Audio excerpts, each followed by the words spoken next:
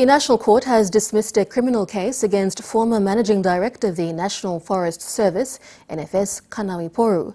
Justice Ellenas Batari dismissed the case last Thursday after public prosecutor Pondros Kaluwin was unwilling to pursue the case due to lack of evidence. This was after a no-case submission was filed by Poru's lawyer. Jacqueline Yala reports. The decision by the public prosecutor came after Mr. Poru's lawyer, Ian Molloy, argued on October 7th that the indictment failed to provide the evidence of the offense committed. The public prosecutor's application read in part, the state will not proceed further against Mr. Poru upon an indictment dated 21st October 2015. The former managing director of National Forest Service, Poru, was arrested and charged for allegedly facilitating and issuing an operating license to a controversial logging company.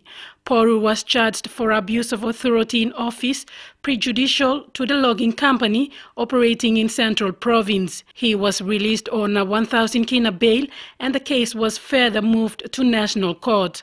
Justice Batari, when dismissing the case, agreed with the submission from Mr. Molloy, quashed the indictment and discharged Poru.